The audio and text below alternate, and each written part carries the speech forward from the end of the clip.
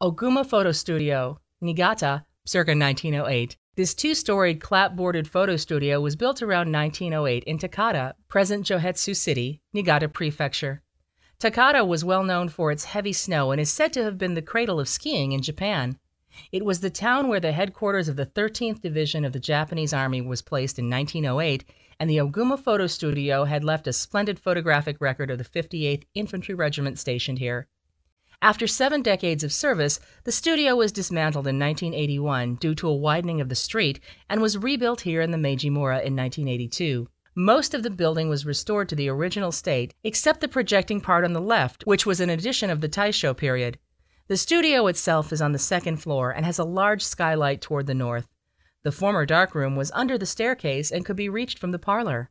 All other rooms for private use were on the 1st floor.